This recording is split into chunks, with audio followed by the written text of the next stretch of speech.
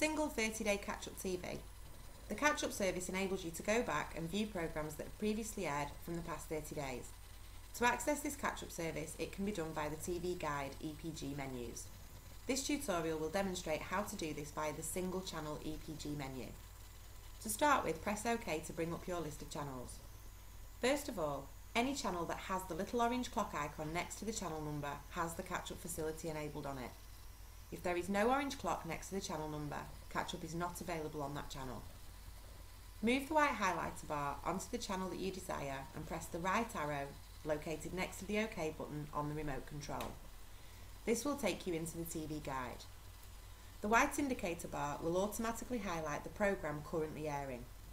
If we press the left arrow once, the indicator bar will move across to today's date on the left hand side. We can now use the up arrow to navigate to previous dates. To select a date, press OK when the indicator bar is on it and you will see the list of programmes on the right hand side change. They are now showing the programmes that aired on the selected date. Now press the right arrow to move the indicator bar over to the list of programmes and you can now navigate down this list and press OK on the programme that you wish to view.